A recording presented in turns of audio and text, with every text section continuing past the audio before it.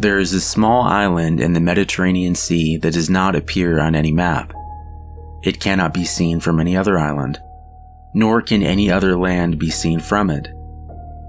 On this island is a lighthouse, rotting from age and seawater, which is never lit. There is nothing inside it, only a spiraling staircase leading to the top, and an ancient, dusty bookcase.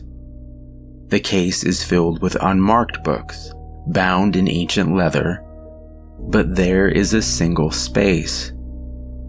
If you remove a book from the shelf, it will fling itself open in your hands, and the words inscribed in it shall start screaming to the air.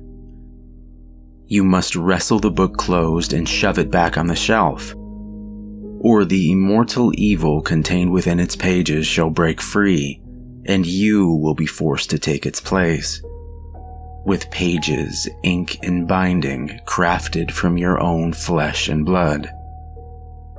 However, if you bring the correct book to the island and place it in the empty space, the lighthouse will light.